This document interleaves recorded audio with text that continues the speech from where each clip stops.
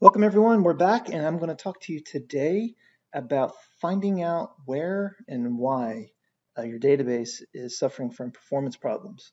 So a lot of times when you're opening up your favorite database tool, it's because your pager's gone off or, oh gosh, we're not in the 80s anymore. It's because someone sent you a message on Slack or a tweet that says, hey, the application isn't responding like it should. We're going to blame the database because of course you always blame the database.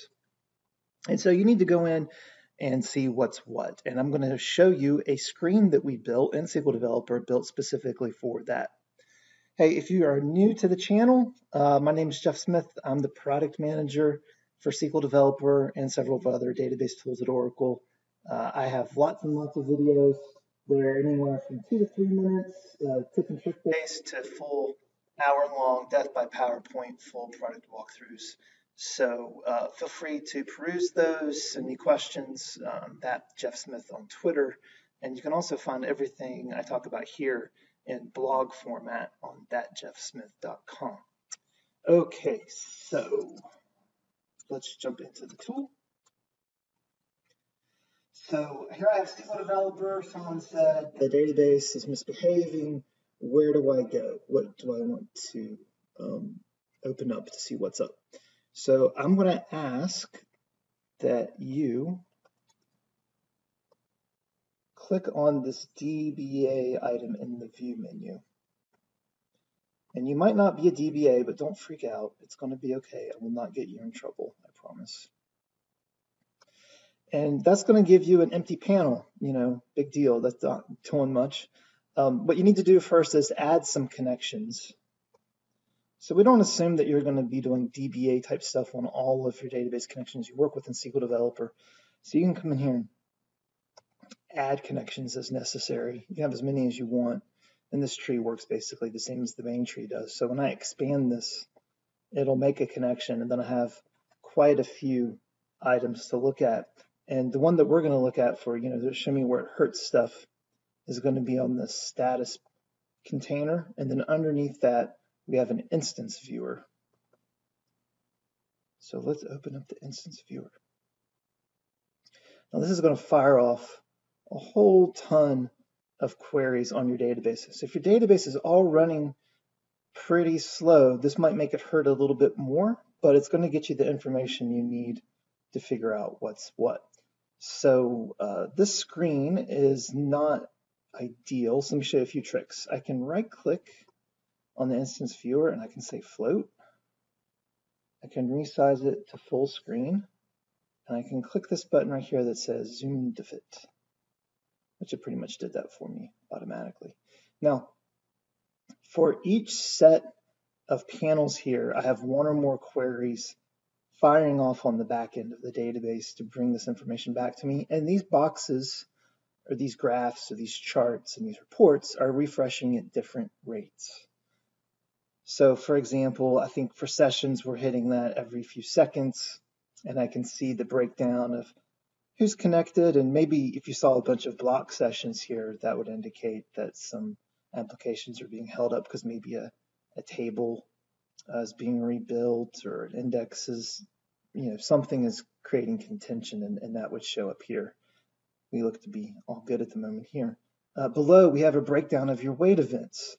So going on right now from the wait events, what's the breakdown of wait events and what's causing issues? Now, if you're using Enterprise Manager, or if you've used Enterprise Manager in the past, the color codes that we're using here break down to the same color codes for wait event classes you've seen in Enterprise Manager for years. And I'm not going to explain all of these boxes for you. Generally, in my experience, bad things are happening in the database because someone's managed to get a bad SQL statement into the database and the optimizer can't cope. So by default, we show you here the top SQL statements ranked in terms of CPU seconds descending. So here's a query that spent, more than a minute in CPU time, which CPU time is not the same as clock time. If I right click on this, I can say, show me the details. And I get a couple of warning messages up front. So let me explain this to you. Some of the pages on this report we're about to open will touch the diagnostic pack and the tuning pack. So if you're not licensed for those, you can click yes to this.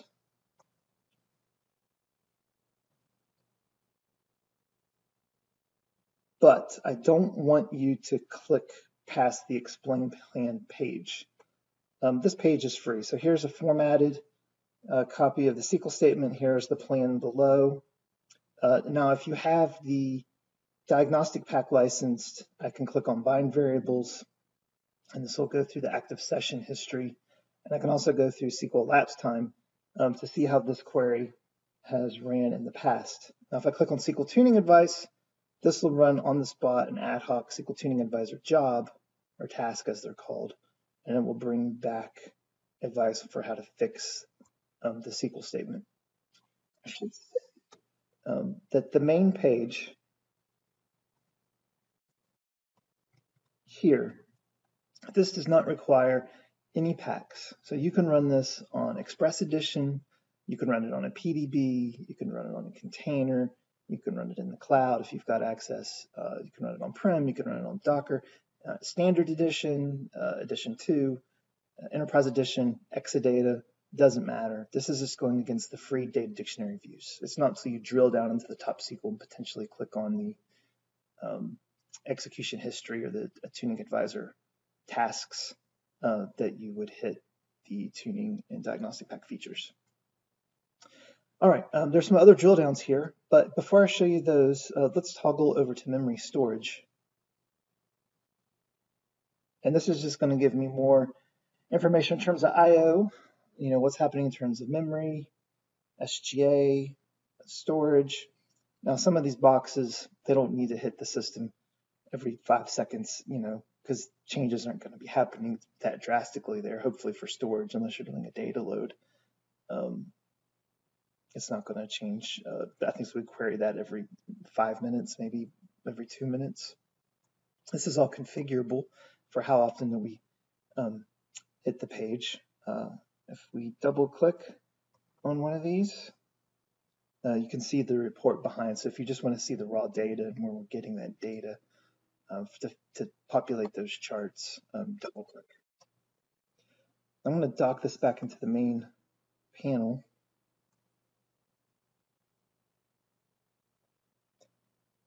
And I'm going to show you that this is not magic.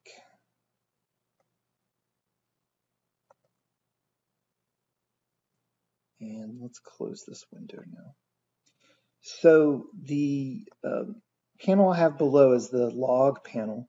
And on the log panel, there's something called statements. And this shows all of the queries that we send to the database to do the work that you're asking us to do. So if you're curious what privileges you need, what objects you need to be able to see to get the screen to work, you can open up this panel and you can see that we're touching $V process, $V session, lots of $V. We assume you're a DBA when you open this panel, and you probably have select catalog or the DBA role that would allow you to see everything. If you are lacking execute privs on some packages or select privs on some data dictionary views, when you open the screen, these panels will just be blank or grayed out. Or come back, it's a privilege issue, and if you want to know why it's not working, open up the view log panel and see which queries down here are failing.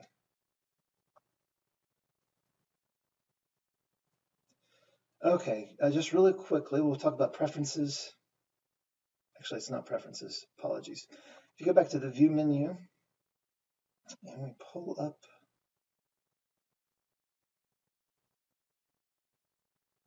metrics console with the instance viewer open,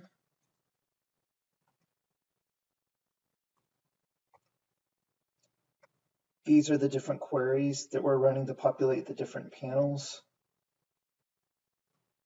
and it should be somewhat, so here's one called Top SQL by CPU. This is running every 10 seconds, it looks like. So if I want to change that, I can just click on edit and give it a different value. So if I have extremely volatile database and I want it to run every 3 seconds, I would just change this to 3 here. I can also disable these too. So if I don't want an entire panel to paint because it's hurting the database so much and I just want to concentrate on IO or wait events, I could turn all of these on or off. So that's pretty much it for the instance viewer. We have tons of other screens in here in this DBA panel, but this is the one that I go to for when someone tells me, hey, the database hurts, but I can't tell you exactly why. And this will just kind of give you a couple things to cue in on. Thanks everyone for your time, and happy SQL deving out there.